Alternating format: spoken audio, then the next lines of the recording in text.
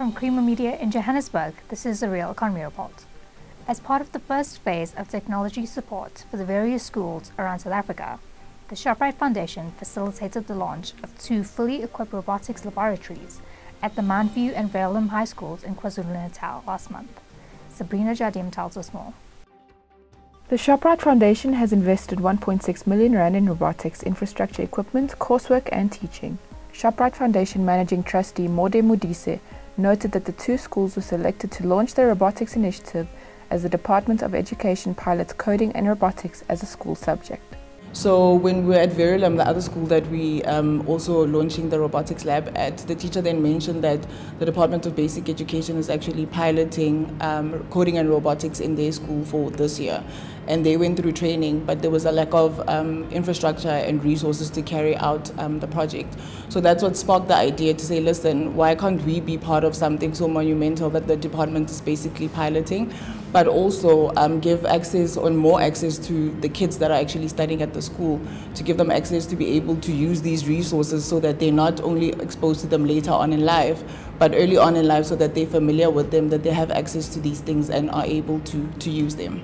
So if you look at Shoprite as a whole, not just the foundation, we're very involved in bursary initiative in various fields. We're involved in CSI activities. We're embedded in the communities that we actually operate in. So for us, this is just the first step in the right direction, and we hope to have more initiatives that speak to education as well.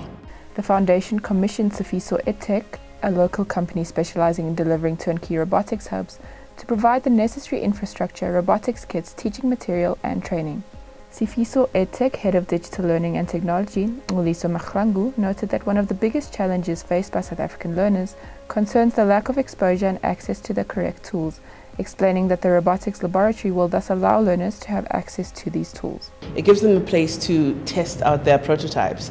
It could start off with just building a simple robotic structure that switches the light on and off. That could be home automation.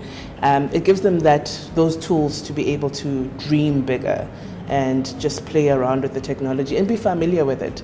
A lot of people are afraid of technology because it just seems like this really big thing. But if you've played with it and you've seen it work, you can test more things. You're open to experimenting.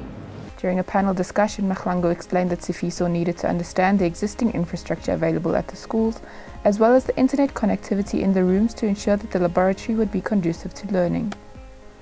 In addition to the laboratories, in-person and online training for teachers, as well as lesson plans, presentations and worksheets are also provided.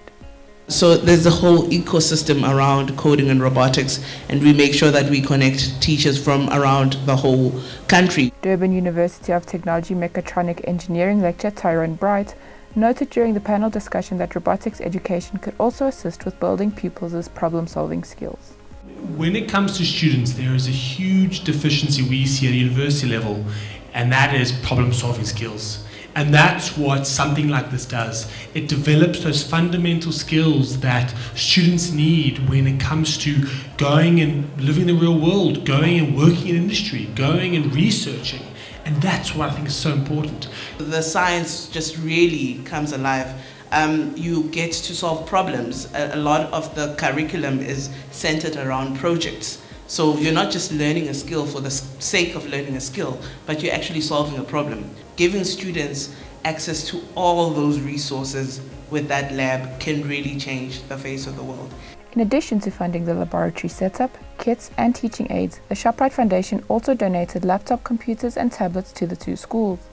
Meanwhile, the Shoprite Group has also provided a consumer studies laboratory for the Mountview Secondary School funded by the Shoprite Foundation to encourage entrepreneurial endeavors among learners.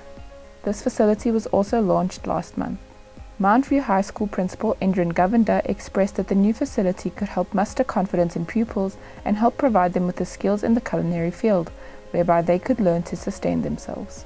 The new facility, like in any field, it kind of musters confidence. It also says to learners, we have good facilities where we can really do something amazing. Skills training, cooking or culinary skills is one way to go, where these individuals will now become the creators of employment.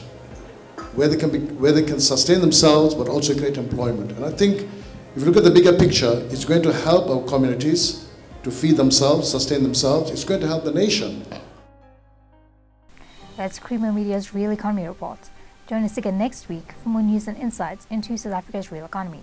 And don't forget to listen to the audio version of our Engineering News daily email newsletter.